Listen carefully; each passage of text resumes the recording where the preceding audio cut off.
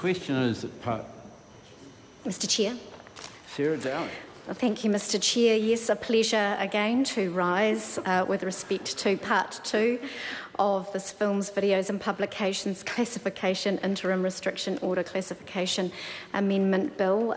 Yes, talking about the consequential amendments to the Principal Act as brought about by this small but technical and very useful bill, Mr Chair. So, talking and drawing attention to Clause 8 with respect to inserting Section 107 as amended, the inspector may seize publications.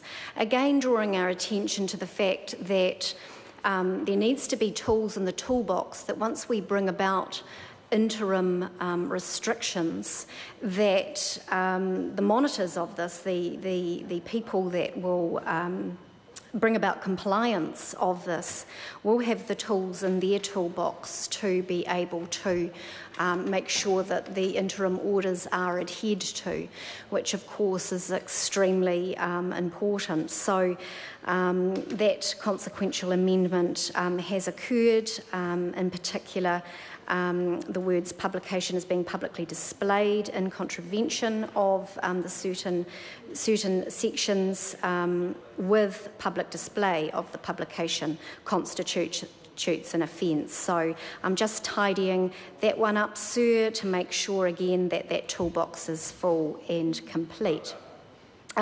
Moving on to Clause 9 and the consequential amendments to the Principal Act in this Part 2, and again Section 133 is amended and talks about, in subsection 2, a person who commits an offence against subsection 1 is liable on conviction of a fine in the case of an individual, $3,000, or in the case of a body corporate company, $10,000. So again, drawing our attention to the fact that if there is a breach, there needs to be consequences.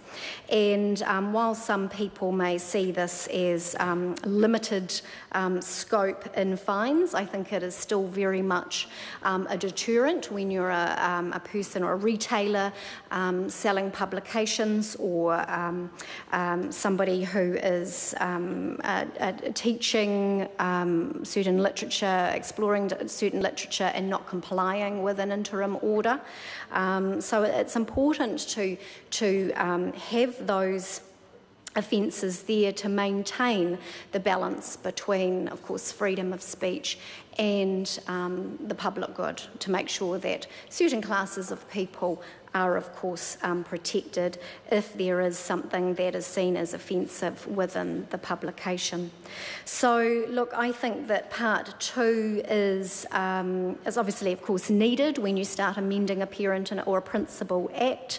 There are always consequential amendments that require tidying up, and with the bringing in of this new regime, a more flexible regime of interim orders, there are, of course, consequential amendments that are required to make sure that the offences provisions make sense, that the interim restriction provisions make sense.